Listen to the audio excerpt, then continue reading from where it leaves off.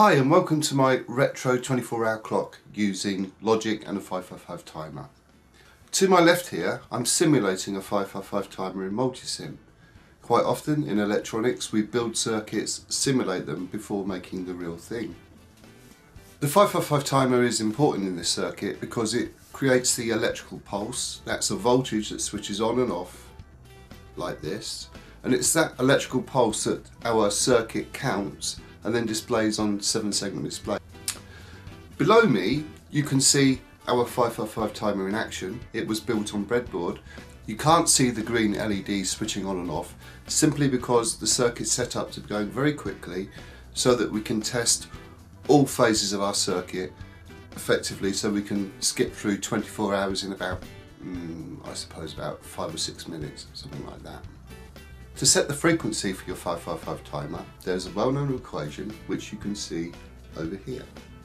And it states that the frequency of a 555 timer is equal to 1.45 divided by R1 times 2R2 times C1. And if you can do that in a calculator, don't forget to put it in brackets. Here we can see the effect of making R1 much larger than R2. And you see the duty cycle, that's the difference between the time when the pulse is on and off, is very much in favour of the pulse being on.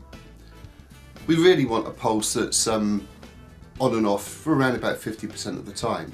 So in order to achieve this, you make R2 much larger than R1. Remember, in a 555 timer, R1 and R2 are both in action on the charge cycle, but on the discharge cycle only R2 is in action.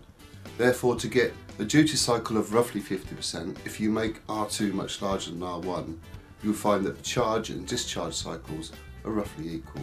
When you've selected suitable components to produce a frequency of 1 Hz, you might want to consider adding another 2 components to your circuit. They are a lower value capacitor, much lower value capacitor, and a switch.